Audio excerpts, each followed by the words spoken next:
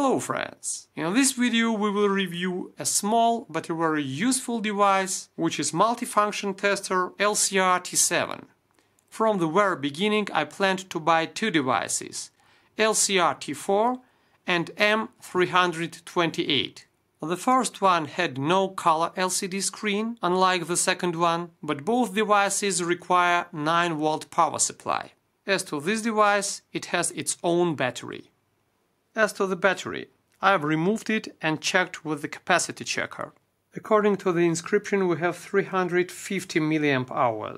But according to my first impression of working with this device, the capacity amounted approximately to 150 mAh. However, according to the results of the capacity check, the real capacity amounts to 303 mAh. The device can check bipolar transistors, MOSFETs, JFETs, diodes, including xenodiodes, capacitors, resistors, inductors, and even can measure the battery voltage from 0.1 up to 4.5 volts.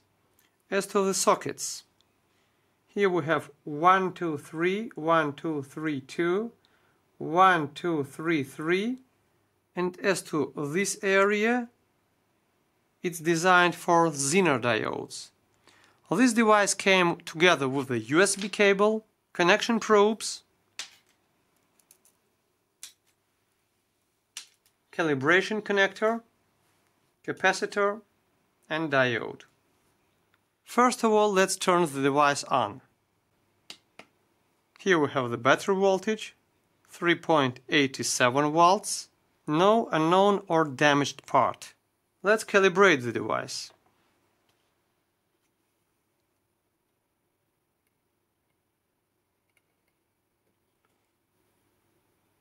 The second, the first, and the third pin.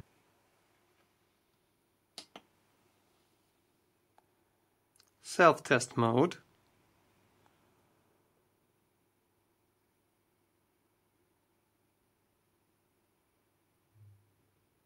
Please isolate probe.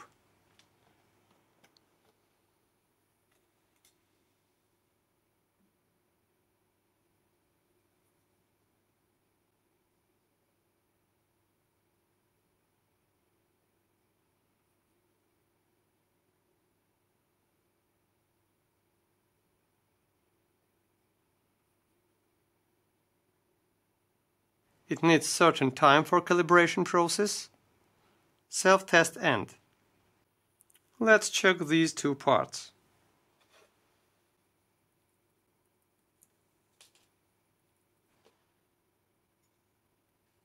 Let it be second and third.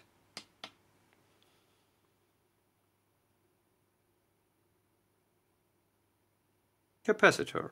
Here we have voltage loss 2.1%, ESR 2.1 ohms, and capacity 18.05 microfarads. Well, let's check. 10 microfarads. Let's check the light emitting diode. Forward voltage 1.84 volts and capacity 7 picofarads. Here we have 1 millifarad capacitor. But now we will need these probes. 942.4 microfarads. Voltage loss 1.7% and ESR 0.21 ohms. Another one. 56 microfarads. 52.58. Voltage loss 0.5%, ESR 0.65 ohms. 524 nanofarads, 495, ESR 0.06 ohms. Let's check this part. J304, the MOSFET transistor. And here we have all the data. It's really very useful when you have no idea about the pins. Let's check this part. Here we have KA7812. This is 12 volt stabilizer. But let's insert this part and see the results. No unknown or damaged part. The part is not damaged. but this is the integrated circuit. Well, that's why we have no result. Now let's check inductance. Here we have 22 millihenry, but this device has not the possibility to display 0.022, and it shows the approximate value 0.03 millihenry and resistance 0.23 ohms. Resistance. Here we have 1 ohm resistor, 1.15. Not bad taking into consideration the resistance of the wires. 560 ohms, 572.7. 13 kilo ohms, 13.14. 0.51 ohms, 0.66 ohms. But let's try to measure the resistance without the probes. 0.51 ohms. A very precise result. It's really amazing. The diode LT5315, forward voltage 599 volts and capacity 80 picofarads. The device can check even triacs. Here we have BT136. So here we have really the scheme of triac, and even forward voltage amounts to 804 millivolts. Let's check this MOSFET transistor, F3NK80ZFP. Here we have all the data. It must be noted that the device is not designed for professional use, and in case of this transistor we can get only the approximate data. But the device is really very useful in case of some transistors with the same parameters. For instance, I have 5 transistors IRF3205 and I need to use only 2 ones in my scheme. Let's test all of them.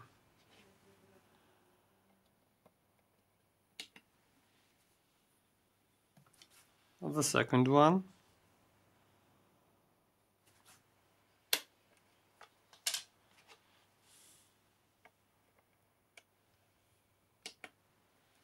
The third one.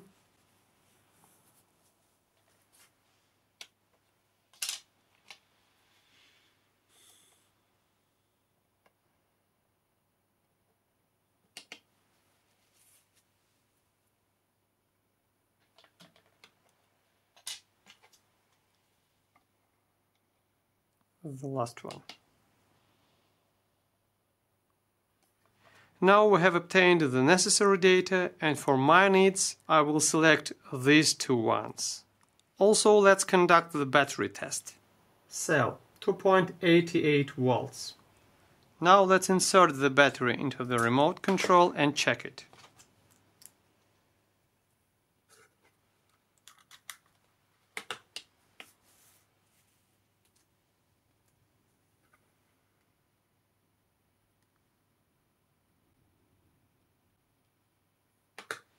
Here we have the remote control code, and this is the button code. Also, let's check the Zener diode. So the device really checks it.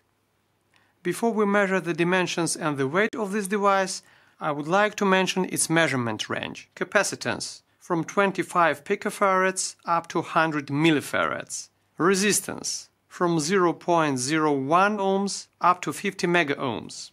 Inductance from 0.01 millihenry up to 20 henry. And the battery voltage from 0.1 up to 4.5 volts. 9 centimeters. 7 centimeters. 2.8 centimeters. 92 grams. As for the charging process, here we have the USB port.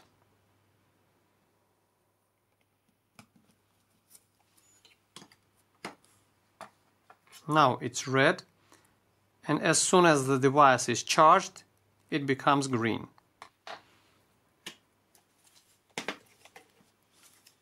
Before getting off the multifunction tester, I was interested in the method how the device defines a part and measures its parameters.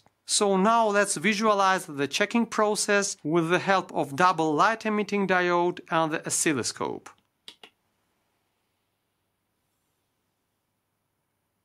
Red, green, red, green, red. Let's press the button once more. Plus, plus, plus, minus, plus, minus, plus, minus, minus, minus, small plus.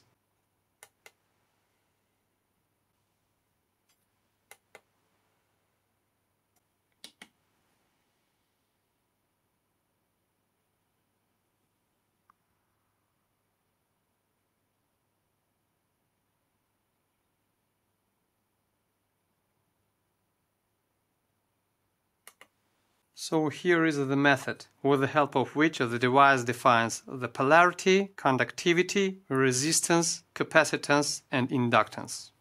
Now about the advantages and disadvantages. The first and the main advantage of this device is that you have no need for some special tricks during transistor check. You simply insert the part and press the button.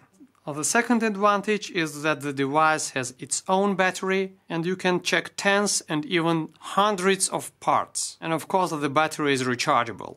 The third advantage is possibility of capacity check, resistance check, inductance check and even battery check. The fourth advantage is that the device is very small and lightweight. As to the disadvantage, I can say that for me it is not a disadvantage, but anyway the device is not a professional one, and in my opinion it's not designed for industrial use. Nevertheless, it has more or less decent accuracy and has a lot of functions for such small and relatively cheap device. Hope this video was helpful for you. Thanks for watching. Wish you good luck.